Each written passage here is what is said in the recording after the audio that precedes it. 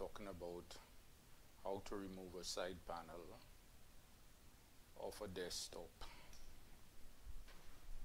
This is the desktop. Before I begin, I usually put out a video every Friday, but I haven't been using my GoPro for some time, and it gave me some problem in recording the audio.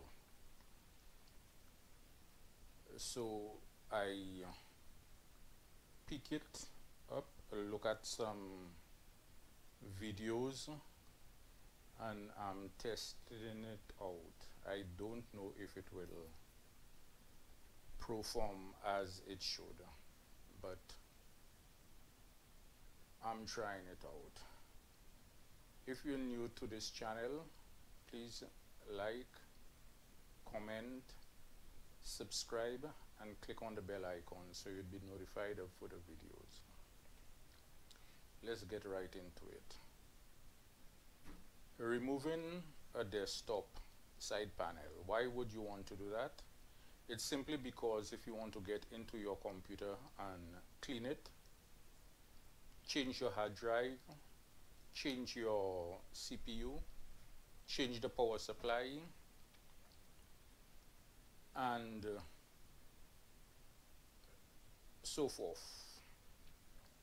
Before you do that, you'll power down your computer if it's on. You'll disconnect all your cables here. Put your computer the back facing you. On the left hand side, that panel you won't be removing, but you'd take out the panel on the right hand side. On most desktops there are screws, either 2 screws. In total you would get 4 or 6 screws. One panel might have 2 or 3. Some panels you won't get screws, but you will get it have a latch. So the chassis you have, or the case you have, you would look at it to see what or how your case would be coming out, your cover would be coming out. On this one, it's just 2 thumb screws. So you turn on the thumb screws,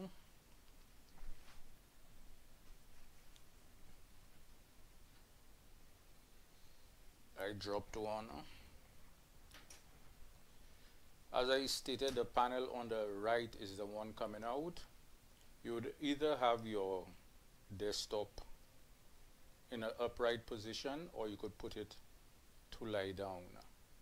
I would leave mine in an upright position. You put your hand on it this way, and you simply pull towards you.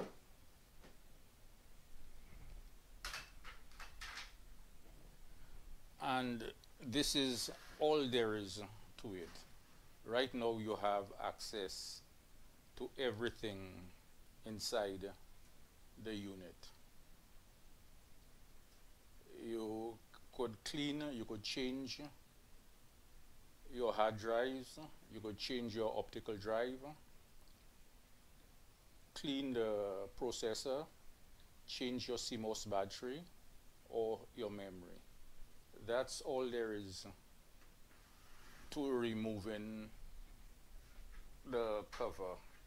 In the next video, I would show how to remove your face panel.